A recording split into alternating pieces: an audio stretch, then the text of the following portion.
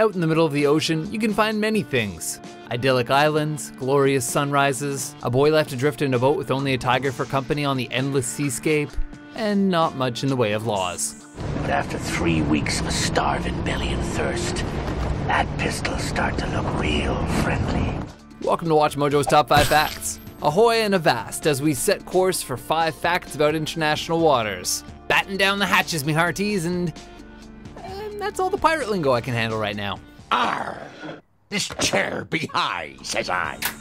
Number 5. Pirate radio from international waters brought Brit rock to Brits. Let's have a tune, I'm sick of this silence. Monday morning feels so bad. There's a lot of unsavory and even criminal activity that goes on in international waters thanks to a lack of government control. But sometimes, something beautiful comes out of it. During the 1960s in the United Kingdom, intrepid DJs would take their radio stations aboard small boats off the British coast and broadcast from international waters. You can't close us down, we're pirates. That's why we're sitting out here in the middle of the friggin' ocean. Well, in the 1960s, the out-of-touch BBC had a total monopoly on radio broadcasting in the UK. The result? In the decade of the Rolling Stones, The Who, and The Beatles, British radio audiences were starved for good music. Enter pirate radio. The stiff upper-lip BBC stations were suddenly in serious competition and forced to change thanks to Radio Coraline, London Wonderful, and others who were willing to bring jazz, rock, reggae, and eventually hip-hop and R&B to British airwaves. Number 4. Not all international waters are oceans. Before the age of international diplomacy, landlocked countries fought bloody wars to access the sea. Even today, 48 countries are landlocked and need a way of reaching the ocean. In Europe, the Danube River is a designated international waterway, used by landlocked Austria, Hungary, Moldova, Serbia, and Slovakia so they can get to the Black Sea. It wasn't always this way. Before international agreements on river sharing, the Danube was a tool of war and empire, used by the Romans, Turks, Austrians, and even the Nazis. Today, Europe's second longest river is an example of peace and shared responsibility.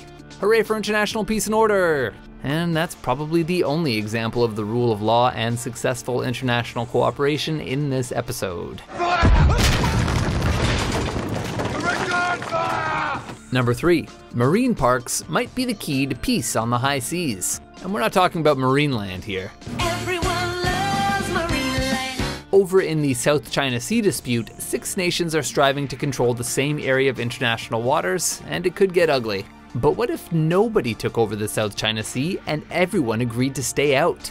That means no exploring for oil, no naval exercises, and no military bases. This would create a massive patch of ocean where fish populations can rebound and coral reefs can regrow. The idea dates back to marine biologist John McManus in the early 90s. He argues that having a safe breeding ground for fish like this would mean a bigger catch in the surrounding areas, providing more fish for Southeast Asia. Now that's an idea. Less war, more food.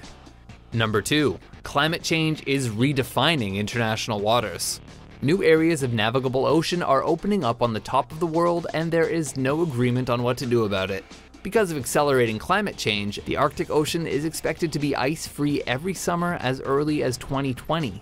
And it's not just scientists who are noticing. Oil and mining companies are drooling at the prospect of seabed drilling and mining. Governments of northern countries, not to mention their militaries, are very interested in who will control drilling, fishing, and shipping rights through the Arctic. Even Canada is caught up in the controversy over the thawing of the Arctic and the Northwest Passage. The Canadian government sees the waters of the Northwest Territory and Nunavut as Canadian, though the rest of the world disagrees. The ice may be thawing, but tensions certainly are not. Number 1. Garbage and pirates are no one's responsibility. I'm sorry. I didn't know pirates were still a real thing. You know you're in a bad neighborhood when criminals roam the streets and the garbage never gets picked up. The ocean is pretty much the worst neighborhood ever. Remember, the point of international waters is that anyone can use them and practically nobody is responsible for them. Take garbage. Because of the currents of the ocean, garbage from boats and runoff from land is carried in a huge circular pattern called a gyre. The Pacific Garbage Patch is a raft of despair the size of Texas, choking unlucky animals passing through. If that wasn't bad enough, piracy still continues in international waters.